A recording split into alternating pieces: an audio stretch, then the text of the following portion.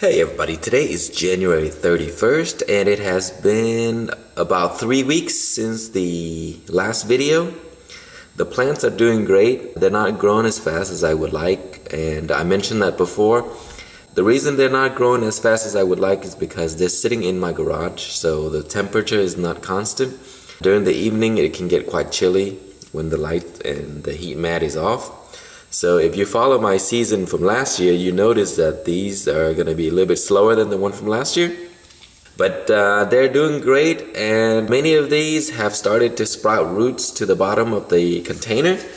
What I'm going to do today is show you how I feed my plants. These are ground cherry. Some of these larger plants, as you can see, they started to develop true leaves. So if you take a few of these out and look under the cup, you will notice that they have roots sprouting out. So let's take a look at one of them. You see there? Those are tiny roots there. I have started to feed these already, so let's get one that I haven't. Let's take this one here. And there are roots there. So as you can see, there's nothing here. So what we're gonna do here is I'll move it. So let's move the camera here so you can see what I'm doing. Okay, so the nutrients I'm using is the General Hydroponic Flora series, and all you have to do is mix it according to the instruction. Do the all-purpose, which is 5 milliliter of each for 1 gallon of water, pH 5.9 to 6.5 in between there. And here's how I feed it. I just give it a little bit of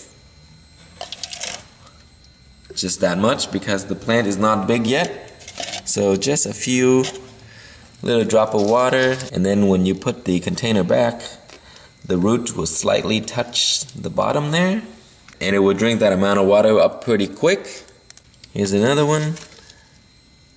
You see those roots there? So that is the perfect time. So you're always trying to feed the plants what they need, so don't over fertilize, just give it a little bit. That should be enough. And you will continue to water on top for the time being because you want to keep the plant, the soil moist around this area, and the nutrients you're going to feed it down here. So you still want this part to be moist, nice and fluffy soil, so that the roots can crawl and expand downward. And when it has more roots growing down here, it is going to drink a lot more, so you'll feed it more. So I'll take you along as we go. But that's all for now, and I'll keep this going so you can see what's going on and how fast these will grow. Alright guys, today is January 5th, and it has been exactly 5 days since I fed some of my plants hydroponic nutrients to the bottom of the cup. And you can actually notice very good progress within such a short amount of time. So let me show you a few, and you can come back to early in the video and compare it. These are the ground cherry 5 days after feeding hydroponic nutrients, and it's starting to expand pretty wide and growing nicely. And that's one of my other plants that I fed the nutrients. That one as well, and a few there in the back. And then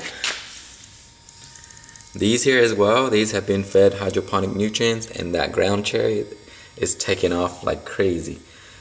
So as soon as you start to feed these hydroponic nutrients, you're gonna start to notice progress very, very fast. And within little time, your plants are gonna grow very well, and you're gonna start to be amazed at the progress.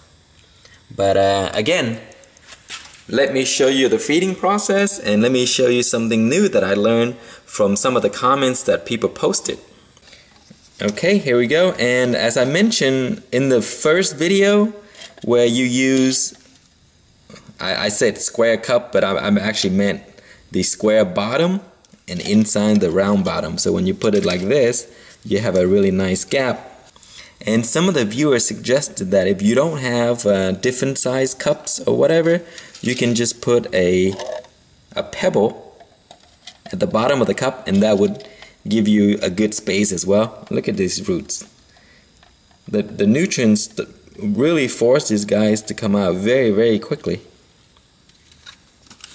So let's feed a few of these so you can see what I do. Here it is. And there's my little pebble there at the bottom.